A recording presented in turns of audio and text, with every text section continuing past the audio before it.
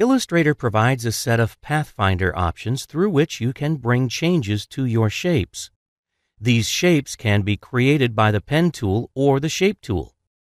To open the pathfinder options, go to Window on the menu panel.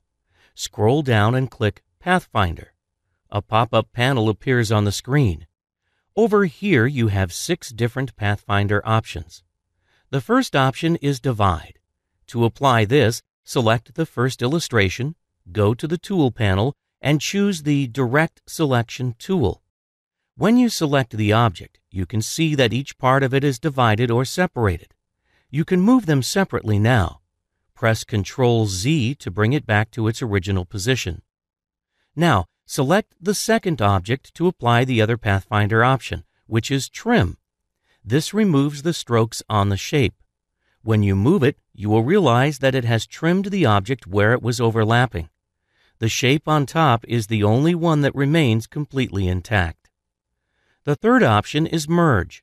This basically does the same thing as Trim with an additional feature. After you apply it on the object, it not only gets rid of the stroke, trims the overlapping shapes, but also merges the shapes with the same color.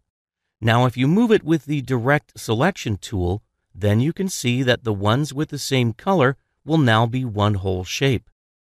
The Crop Pathfinder option can be used to cut and work on only a certain portion of any illustration. Select an object and click on the Crop option. This removes those parts of the image that fall outside the one on the top. Anything outside the rounded rectangle will be cropped out. Another Pathfinder option is Outline.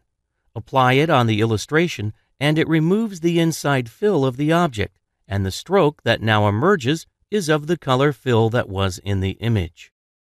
-Back option can be used to get rid of the parts of the object that are at the back. To get a better understanding of how this works, select the illustration and select this option.